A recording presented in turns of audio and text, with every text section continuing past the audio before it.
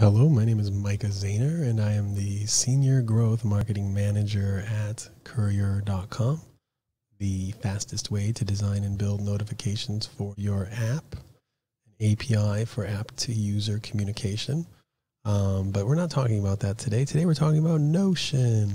If you're not familiar with Notion, it's basically an information management database architecture structure, kind of like a library, a wiki. Great for teams to prevent siloing of information and kind of have a centralized repository for all of your information. And as you can see, we're on a Notion page called Dashboard, and I'm here to show you my B2B marketing dashboard that I made in Notion after watching a bunch of videos on YouTube and then finally settling with a how to build a task manager from scratch with Thomas Frank. I'll link that in the video or whatever, blah, blah, blah. So here we are. One of the things that you should really know about Notion is it is about master databases and then linked views of the database where you create an instance and then you apply a filter and a sorting function to that instance. And if you're familiar with Excel spreadsheets, they kind of have this, but you're like forced into the Excel spreadsheet UI. And so that's what I really like about this is I can like modulize all of my different databases and apply different formats to them. Like here you see meeting notes. This is a gallery view where it's a tiled view of database entries versus a list view of database entries. And so that's one thing you really need to understand is there's master databases, there's linked views of databases, and then you apply filters and sorting functions to those linked views to have really cool functions throughout your own architecture. And so let's just start here. So this is a linked view, and that's what that arrow means. And this is a master database, and if there's no arrow, if you want to go to the master database library, this is the meeting notes master database. But if we come back to the dashboard, there's only two objects here. What's happening? Well, there's a filter applied. Archive is not checked. Okay. Oh, wow. All of these are archive checked, right? So we can go in and we can click on these little check boxes. And then when we come back to the dashboard, all of a sudden all those objects are back. And that's the amazing thing about these filters is they can control information. And then you can interact with said controlled information however you please. So let's start a new one. Let's go to the template, weekly huddle template. Let's apply a date. Let's say September 3rd. So we're going to do the meeting 9/3. Apologies if you can hear some construction noise in the background. I don't work in a sound studio like most creators. And there we go. It popped up right here. Micah is the greatest of all time. Oh, I did 9/3. But still, this was from a previous try at making this video. And so that's what I wanted to show is you could type in, I'm not really good at typing fast. You put information in here and it shows up on the tile. So that's super sweet for like relevant, important information in regards to the meeting. You can have that show so that people have quick access to like seeing that information. So here we are with the employees. This is Micah. Micah has his own database. And we can even delete this for now. We'll go back to the dashboard. Campaign calendar. Here we are. Okay, so these are all a bunch of like campaigns that I pulled over from my architecture within my company, and I renamed them and still left the labels and stuff so you can kind of see how this layout is going to work. Related content properties is what's super important. So when you're in a campaign calendar, you're obviously going to make content for the campaign, and you can make related content properties attached to it.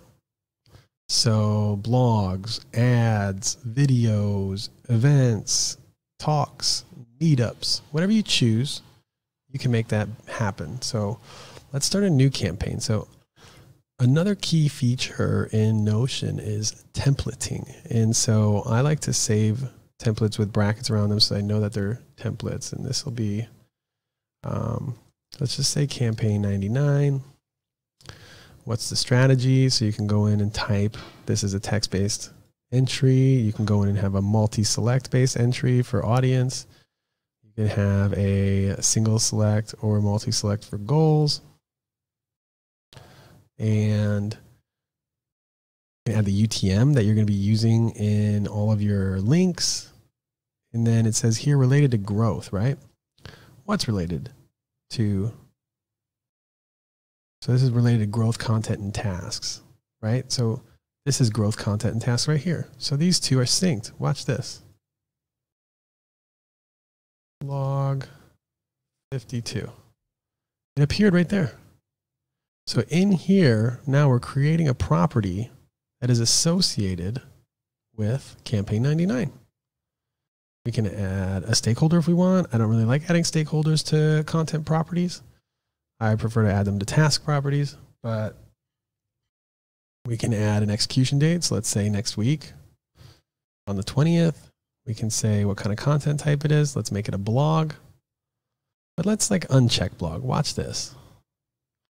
We have blog 52 made. We go into blog 52 and let's say, okay, we're going to start planning out blog 52.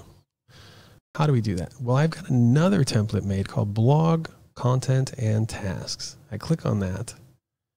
And now it automatically brings this up. It may have not implemented, it should have applied that blog tag to it. It may have not applied it because I already applied it and deleted it because it usually keeps what you've edited.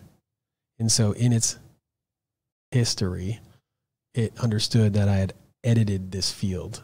And that kind of carries over when you apply a template to it. And so now inside of this blog, I can add tasks like post to social or make final edits and publish on Contentful, right? And so as like a team leader or even somebody who's managing your own stuff, this is super important for understanding everything, right? You can get as detailed as you want. Let's go with stakeholders. I'm going to put myself for both of them.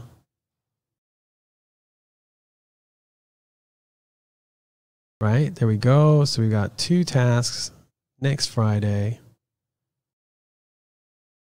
that pertain to this blog. So let's go out, right? We've built out this architecture now, so we understand campaigns, content, tasks. Let's go back to the dashboard. Let's go to the Mica page. It's empty right now, but what I can do is I can link it to a database. So we're going to the plus sign here, create linked database, and then we're going to go to growth content and tasks. These are all of the tasks present in the organization, but we only want Mica's tasks. So we're going to go to filter, going to add a filter. We're going to go down to stakeholder and then add Mica. There we go. And we can even get a little bit more explicit.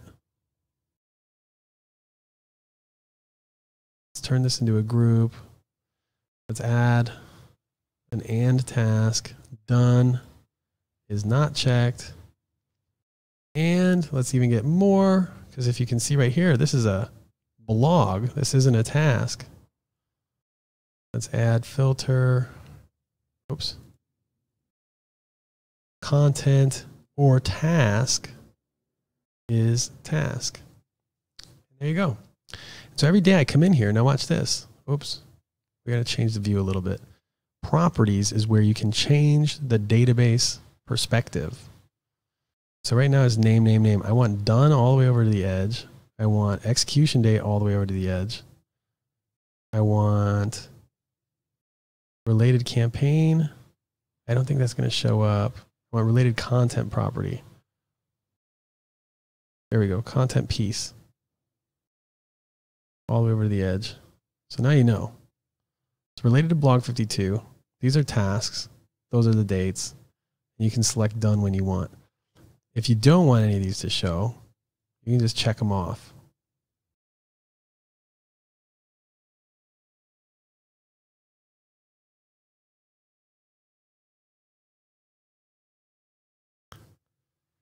And there you have it. So you can go like this. We come out. You can structure, the size of the columns however you please. And you have a task manager. And so you can come out every day. Your employees can come in. They can click here. Every day you can come in and click here. And these are all the tasks that are tasks. You can go to content and you can say, okay, what are all the pieces of content we're working on? Where are the bottlenecks? Things like that. You can identify stages of planning that you're having issues in. Super relevant, super functional. Let me know if you have any questions. Thank you for watching.